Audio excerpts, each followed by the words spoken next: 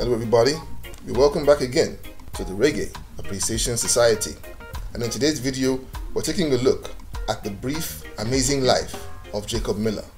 When we scan over the life stories of most reggae greats, they are mostly remarkable tales of trials, setbacks and victories.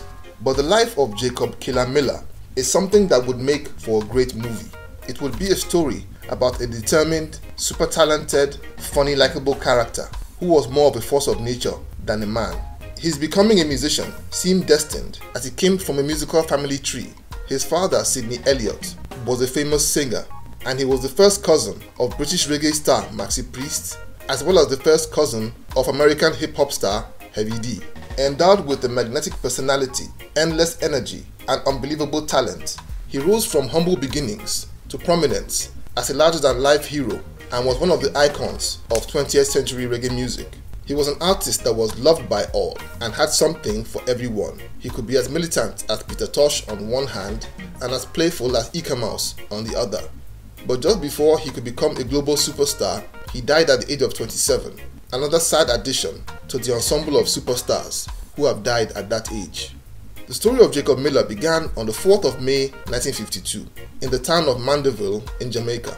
Born to single mom Joan Ashman after a brief relationship with musician Sidney Elliott. His mother noticed that music was in his blood when, as a toddler, he was always trying to make music, either by clapping his hands or drumming on any surface he could find. In search of greener pastures, his mother moved to America and sent him to stay with his aunt, who ran a hotel in Kingston on 21 Russell Road. He grew up with a fierce desire to become a successful musician, and even as a little boy, anyone with eyes could see that Jacob was determined to make it in life.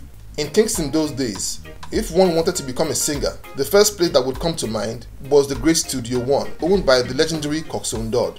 Jacob Miller used to hang around the studio as a 15-year-old and attached himself to then upcoming singer Al Campbell. He eventually got the chance to record a few songs at Studio One in 1968, including the song Love Is the Message. Coxsone Dodd didn't pay much attention to Miller's music, but it caught the attention of Augustus Pablo and his brother Gar, who began to develop an interest in Jacob's talent and would call upon him a few years later. During this waiting period, Miller continued practicing, hanging around studios, and watching the established artists ply their trade. He was very likable, as he was extremely funny and kept boasting to anyone that would listen in his usual jovial fashion of how he would become the next big star. When Augustus Pablo and his brother launched their own record label called Rockers in 1972, they engaged Miller and recorded a new version of Love Is the Message. And over the next 18 months, Miller delivered 5 more songs for Pablo, each one a Rockers Records classic. These early singles and their popularity began to earn him a strong reputation in Jamaica, but Miller was an unstoppable ball of energy who was almost bursting with music inside of him. Rockers Records, on the other hand, was a new label and couldn't afford the costs of recording as often as Miller would have wanted. Miller then began to turn his attention to a growingly popular band in Kingston called Inner Circle. The band, which had been formed by brothers Ian and Roger Lewis, already had a few singles in the market, but were known more for doing covers of popular American songs. Inner Circle used to rehearse at the same spot every week, and Jacob Miller, in his forceful, funny style, would always go to watch them, and during breaks, he would shout through the window that Inner Circle needed him and they wouldn't become great without the great Jacob Miller. He kept it up for months and practically wore the Lewis brothers out, and they recruited Miller to be the band lead singer after the exit of some members of the band, including Cat Core and Bonnie Ruggs, who left to form their own group, Third World. The group took to Miller quickly because he was always cracking jokes and making everybody laugh. He was also very hardworking and was blessed with a phenomenal voice. Just as Jacob had predicted, his addition to the group meant that Inner Circle suddenly had one of the baddest lineups in reggae music, with Roger Lewis on guitar, Ian Lewis on bass, Rashid Mackenzie on the drums, Bernard Harvey on the keyboards, and Jacob Killer Miller on lead vocals. The band began to release fantastic songs that would become classics, such as Forward Jar Children, Tired Philic Weed, and Amanati, which was a cover of Bob Marley and the Wailers' Soul Rebel. The band's popularity exploded, and in 1976, they were signed to Capitol Records. They released 2 classic albums in 1977, titled Reggae Thing and Ready for the World. Miller had a unique vocal style. He sang with a staccato, almost stuttering technique that was used as counterplay to the rhythm sections, a style he used to devastating effects on the songs Tired Philic Weed and Tenement Yard. And of course, he inspired many copycats and addressed them on the song Too Much Imitator. He had become extremely popular and influential musician and was even beginning to draw comparisons with Bob Marley. He was very well rounded with all of the qualities that big stars have. He was endowed with an effervescent personality, charm, loads of singing and songwriting ability, and he looked like a star. He was big, chubby, and good looking. Not to mention his electric stage presence and outrageous antics that included throwing playful jibes at his fellow musicians. He was one of the highlights of 1978 One Love Peace concert and gave what has gone down as a legendary performance. His larger-than-life antics had him grab a police inspector's hat and wear it while performing on stage with a gigantic spliff in his hand, of course to the delight of the crowd. He also called up Claudie Massop and Bucky Marshall on stage for a demonstration of the peace pact, as both men were leaders of the rival political gangs that had virtually brought Jamaica to its knees. In the same year, Miller and the band would appear in the classic movie Rockers, where he gave a performance that was almost identical to his real character. Miller was at the height of his popularity and was so influential that he was even close friends with then Jamaican Prime Minister Michael Manley.